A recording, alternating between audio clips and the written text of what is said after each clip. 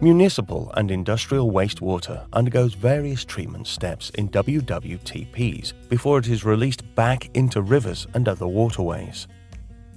In secondary clarifiers, most sludge is collected and recycled back to the aeration basin to generate a stable and productive active sludge for nutrient removal. However, as more and more sludge enters the plant over time and a certain sludge age has to be maintained, some sludge has to be removed from the process. Removed sludge is also known as waste-activated sludge, WAS. WAS might contain toxic components so that it cannot be released into the environment.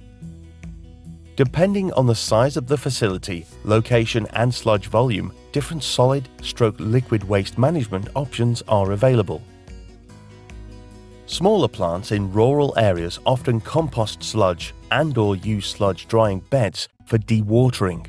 The remaining sludge cake is either hauled off and disposed in landfills, or in case the sludge doesn't contain toxic components, it's used as fertilizer. Sludge drying beds are a low-cost solution for sludge dewatering. However, they require a lot of space and cause odors. Therefore, in areas with a denser population, sludge is mechanically dewatered, for example with centrifuges or sludge presses. More people equal more sludge volume.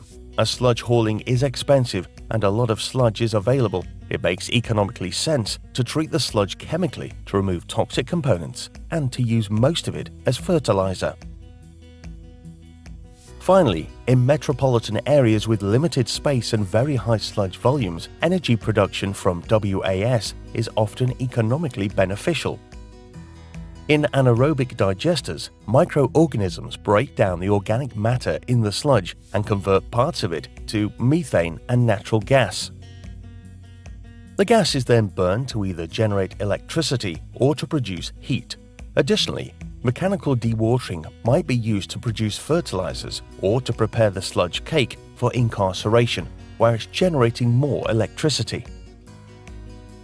In the US, about 35% of WAS is used as fertilizers for agriculture, 25% is disposed in landfills, and each 15% is composted or incinerated. The remaining 10% is treated in anaerobic digesters or processed in different ways.